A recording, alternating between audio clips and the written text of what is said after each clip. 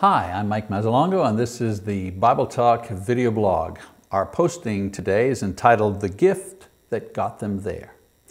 Well, in several weeks, we'll be celebrating the graduation of our high school and college seniors.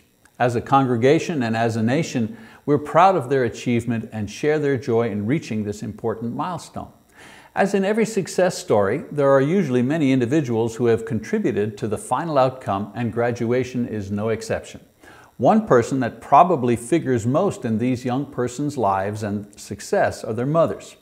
I believe that if each graduate were asked, they would readily acknowledge that mom drove the car to school on many occasions, helped with the homework, visited the teachers, picked them up when they were sick, delivered forgotten lunches, hosted and fed schoolmates, cheered them on, checked their grades, chewed them out, and helped them choose the prom dress or tux. Whew. I'm tired just talking about it. There will be diplomas and other awards given out during this special season, which will hang on office walls and be pressed into scrapbooks. However, no gift offered to these graduates will be more precious than the mother's love that bore them to this moment. Thanks, Mom, for all you've done to get them there.